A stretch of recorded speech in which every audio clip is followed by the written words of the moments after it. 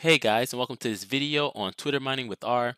So here I'm on a website called medium.com where I've written an article to help you guys set up your own Twitter developer account and start mining tweets yourself using RStudio. So that's exactly what we're going to do in this video here. And before we do, I'm going to go over a little bit of this article of what you will need to do. And I'll be sure to put this link in the description below so you guys can read it yourself and just get started with Twitter mining. So first thing, you're going to need some prerequisites. So you're going to need RStudio and R, of course. You're going to need a Twitter application account, and you're going to need a Twitter developers account as well. Then after that, you're going to basically create a Twitter application, and I have all the steps here of how to do that in the article.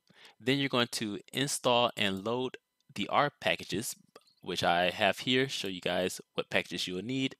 And then you're going to set up your Twitter authentication. And again, this article will show you guys how to do all that. And then finally, we're going to extract tweets, and that's exactly what we're about to do in this video here. So I'm going to show you guys how to use this search Twitter function. So I'm just going to copy this here. Let's go ahead and get started. I've already set up my RStudio environment to connect to the Twitter API, so we don't have to do all those steps, and I can just simply run this search Twitter function. So now this search Twitter function takes in a few parameters. It takes in the search string that we want, and then the number of rows that we want back, and of course the language. So here I am searching for NBA tweets. So let's press enter here. So we should get back 3 rows, and we do. Let's see what we get back. It says Team LeBron practice ended with Russell Westbrook and LeBron James Jr. playing one-on-one. The question is if we'll ever see that in, and I guess it doesn't continue here. So we get back these 3 rows of data, which is pretty cool. We can also change the search criteria here. So let's change it to maybe Olympics, since that's going on currently, the Winter Olympics. And I'm just gonna search for maybe just one result this time. Okay, and we get back this. It says first Japanese 1-2 in men's skating and first man from Spain to podium.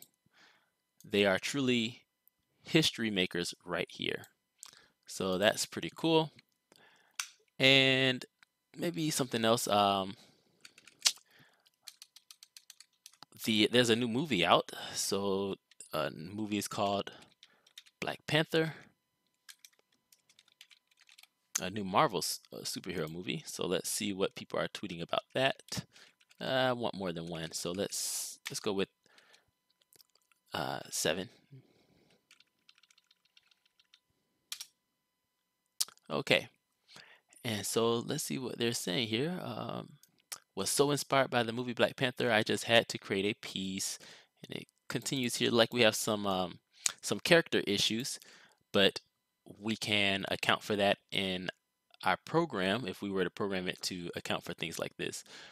So let's see what y'all think, and let's see what this person says. I need to see Black Panther so bad, and hashtag Black Panther is now playing. Get tickets. And we tried getting the 2 for 1 special at Black Panther. The manager was not having it. So, oh, here we go. I love Black Panther, but it doesn't even matter if I like it. It's about the kids, bruh. I just kept thinking about all the, and then it continues on there. So that's basically it, guys. That's what this search Twitter function does, and you can basically extract these tweets. You can save them in a CSV file if you want to, a text file, and you can start doing analysis on it. You could do sentiment analysis on what people think. Bitcoin is pretty big. Maybe you want to do some sentiment analysis on that. So yeah, that's basically it. Thank you guys for watching. Let me know if you want me to put up more videos on Twitter mining. And as always, guys, thanks for watching. Please leave likes. Please share my video. It really helps out. Don't forget to subscribe. And I'll see you guys all in the next video.